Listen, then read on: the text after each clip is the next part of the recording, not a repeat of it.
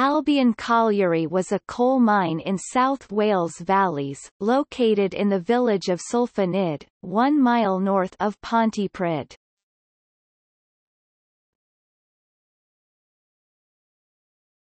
Topic: Location.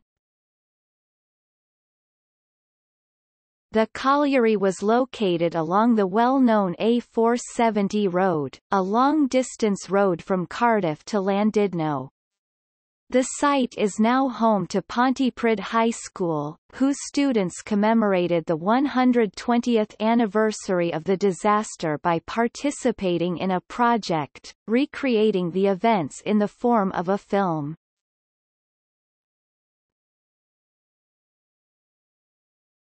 Topic: Development.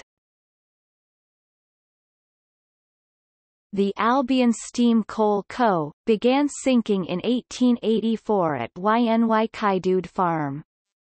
Its 2 shafts opened in August 1887, 19 feet in diameter. They were sunk 33 yards apart to a depth of 646 yards.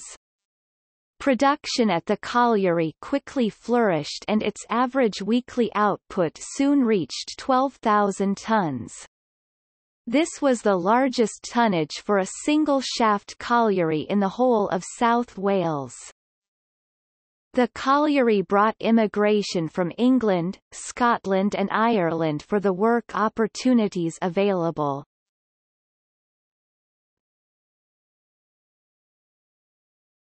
Topic: Life in the colliery. Coal mines in South Wales was the #1 employer, with collieries like the Albion Colliery dominating the landscapes.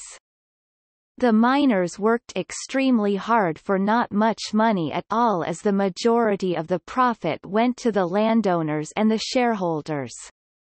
There was little regard to the poor working conditions or the safety of workers. Pit ponies were seen as far more valuable. If human life was lost, it could easily be replaced. Explosions and accidents were only a small part of the problem. Many more people were affected by the working conditions and the exhausting jobs that they had to carry out. Long-term physical damage of the bones and muscles were evident due to the heavy loads and cramped conditions. Miners also suffered with lung diseases from the amount of dust they were inhaling, and the coal had to be cut by hand with a pick-axe. Trade unions were difficult to join, as the miners usually had to sign an agreement not to join them, and if anyone did join a union, they would be sacked and blacklisted by all surrounding coal mines. The miners lived in poverty and could not afford to risk it.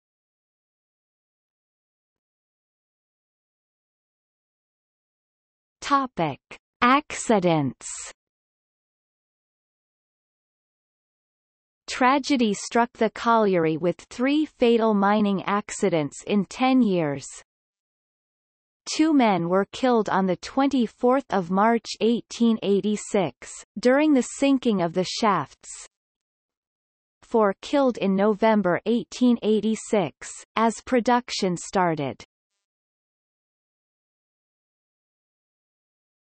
Topic: 1894 disaster. Albion was the scene of one of the worst disasters ever to occur in the South Wales coalfield, second only to the later disaster at the Universal Colliery at Senenid in 1913. At 4 o'clock on Saturday 23 June 1894, the night shift had just begun and the workers were clearing dust and repairing underground roadways when a massive explosion on the Groves level occurred. It was caused by the ignition of coal dust following an explosion of fire damp, and resulted in the deaths of 290 men and boys. Of the 125 horses underground, only 2 survived. Despite 16 men emerging from the disaster with their lives, only 5 of these survived. There were no female victims as it had been made illegal for women and children under the age of 12 to work underground in the mines, with the pit ponies replacing them to haul coal, which is why so many horses died alongside the workers. The youngest victim was only 13 and the oldest victim was 60, with the average age being 28 years old. The bodies brought to the surface were initially assessed and stored in the colliery's stable hayloft, that acted as a temporary morgue. Many were so badly mutilated that identification was virtually impossible, and there were several instances of corpses being carried to the wrong houses. Another cause of confusion was that no one knew how many men were below ground when the explosion occurred. Almost everyone in the community lost someone in the disaster. One household in Howell Street lost 11 members, the father, his 4 sons, and 6 lodgers.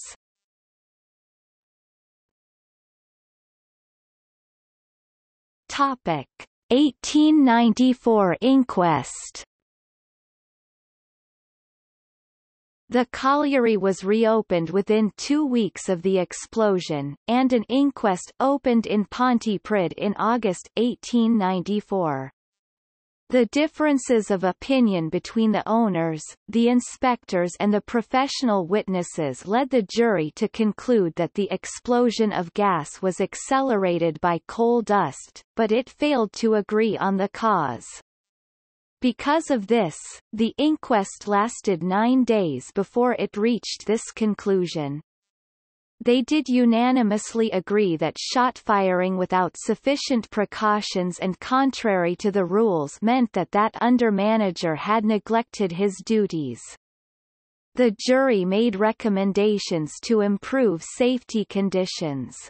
These recommendations included that shot firing in timber should be prohibited, old working should be properly stowed and that the number of men in the mines should be kept at all times. The jury also suggested that more thorough inspections should be carried out and that they should be carried out by Her Majesty's inspectors as the present workmen representatives were deemed worthless. The inspectors responded by saying that apart from disagreeing on the origin of the explosion, their view were in accord with the jury. The inspectors insisted however that the inspections were not worthless or useless and were in fact a good thing when carried out properly, like they generally are carried out in South Wales and Monmouthshire. One of the few survivors, George Bamford, gave his account of the explosion to help the inquest. Consequently, the government appointed barrister Mr. J. Roskell to scrutinise the evidence. Roskell in his September 1894 report submitted to the Home Secretary was of the opinion that the explosion was caused by the blasting of timbers which ignited an accumulation of gas, which ignited the coal dust. Roskell concluded the risk was increased by dangerous working practices, including blasting of timbers during shifts, inadequate watering of the mine to lay dust and new Saturday shift patterns, so that there was no interval for clearing dust between shifts. Roskell recommended prosecuting the Albion Coal Company, but eventually only fines of £10 and £2 were imposed against manager Philip Jones and chargeman William Ansteyes.